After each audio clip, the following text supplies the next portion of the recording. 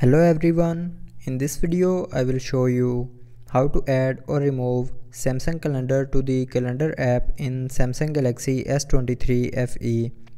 So before starting the video, don't forget to subscribe the channel and also press the bell icon. So first of all, open the calendar app. Now here, after opening the calendar app, click on this menu icon and then click on settings icon. Now here click on manage calendars and then scroll down to the Samsung account section, and here you will see a Samsung account button. So if you want to remove Samsung calendar from the calendar app, then turn off this button, and if you want to add Samsung calendar to the calendar app, then turn on this button.